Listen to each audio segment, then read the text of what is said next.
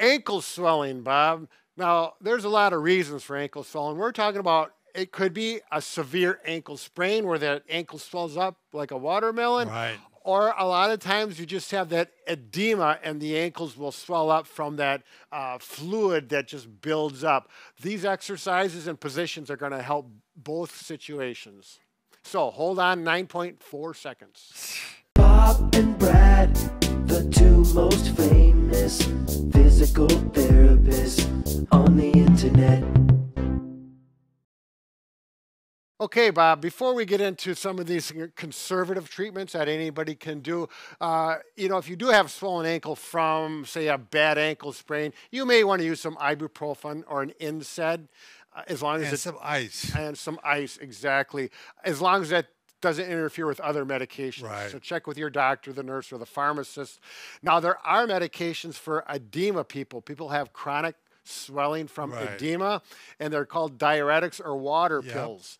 Now, the thing about those, there are always side effects that the doctors are always aware of, but that can affect your kidneys and whatnot. Now, what we're going to show you, there are no side effects. Right. Just anybody can do these. Exactly right. So that's what we're going to show because that's what we do, conservative treatment. Number one, simply lie down on your bed or on the floor and get some pillows. Now, I have 2 pillows under there. You can see it elevates his ankles and feet up. We want it above the heart level. Actually, I wouldn't mind going a little higher. A little higher, right. 1 or 2 more pillows might be beneficial. The other thing that works better, oops, I'm going to walk in front of the camera here. In front of Bob, sorry, Bob. You get one of these leg wedges. You don't need to get them. Pillows will work just fine. This does work better. It feels better. Great. Now, when you're in this position, whether it's the pillows or a wedge, you need to do ankle pumps. The ankle pumps exercises. So look at that. Bob is pumping away. So what happens is the muscles in the feet and the ankles contract, and that's the way the blood and the edema can get pumped back up with gravity down into the system. Right. There's one thing, particularly if this is lymphedema, that you want to do before the exercises, and this is the exercise we did this with Aaron, remember? That massage, you start on your thighs and you pull down. Yep, so it's go up as far as you can, Bob, and hands into the inside, this way a little bit, and pull down. And what that does is that opens up the lymph channels so that otherwise there's like a dam there and the fluid will not. You don't have to push it hard. No, you don't. As a matter of fact, you don't want to push it. Yep. And do about 10 to 20 of those and then do 10 to 20 ankle pumps. And also we can do what I call short arc quads. Yep. And just up and down. Think about strengthening that. You're getting some gravity. You're getting the quad muscles working with this. You've already done the ankle muscles. It's a complete system. Really works well with the wedge. Yeah, yep, it's wonderful. Okay, we're going to go to number 2. All right, in the seated position, the big thing you have going against you is you're seated and gravity will pull fluid downwards. The knees are bent. Yeah, exactly. If you don't have a stool, what you're going to do to help combat that gravity flow and that fluid is you can bring your legs out like this, and again, ankle pumps. Ankle pumps. 10 to 20 of those, work them good, and do them at least every 20 to 30 minutes. It's like when you're on an airplane. Yeah, get the ankle pumps, get the circulation, and then these kicks or long arc quads. And it gets things, and don't do them like this. Do them meaningfully and hold. Down, and see how Bob and I are synchronized like swimmers or dancers? There you go. Yeah, you got to be careful for your neighbor. That's a nice thing. But if you happen to have a stool, an ottoman, something you can put in front of you that's cushioned, if you're in a recliner, pull a footrest up. Right. Actually, with my mother, who does have swollen feet, with a recliner, and she prefers a pillow underneath the recliner, makes it more comfortable and elevates a little bit more. And there you go.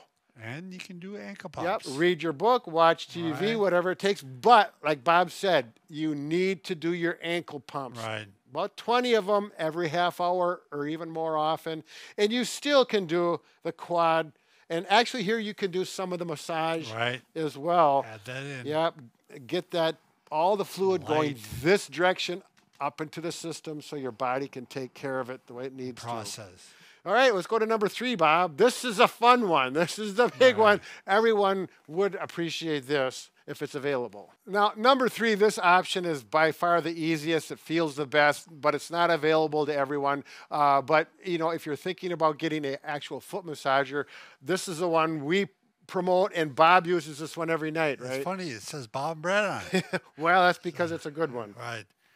So I love it. It's got different modes. It's got different intensities. Right. You can really work your feet. Now, the thing that makes this so good for the swelling, it not only massages your feet, but it has a compression, and it helps push that fluid up. And how long do you use this for? 20 minutes? It runs 15 minutes. So. And then it turns off. Right. Yep. And I could do another 15 minutes. Yeah. Yeah. And you do this every night? Most nights. Yeah. Yeah.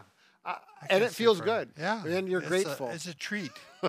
Yeah, they're not so bad in price actually, but if it's something you're going to use long term, it would be maybe something you want to consider. Not for size 12 or more.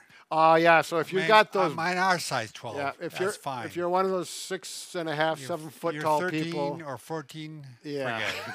Most people aren't. We're pretty safe. And the last thing that you can do for the ankle swelling is use a compressive garment or a compressive sock. I just happen to have one on here. I've got a regular sock, although it's got a skeleton. They're my skeleton socks. But these are regular material. They do offer compression, but if you get an actual compression sock, the nice thing about them is they're going to compress a little more pressure around the foot and the ankle and less here, so it allows and promotes circulation, bringing that fluid upwards. They're graded. Yep.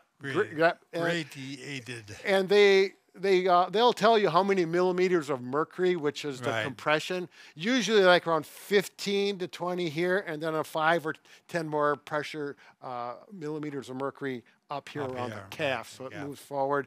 These are eye relief compression garments. We do like these. They work well. They actually have bamboo in there, which allows it to breathe more and absorb the perspiration. Sweat, Yep. So they're a little more comfortable. And you can see these will come all the way up to the knee. Some of them, they do make them that come just above the ankle, but you don't want those. You want to have the ones that come up to here for this kind of swelling. All the way through. So very good. That's what the things that we offer, we promote, and they're going to help you out with ankle swelling from foot to toe. No, toe to foot, toe to knee, toe to whatever. Yeah, it's been a long day, so we got to take a break. Take care.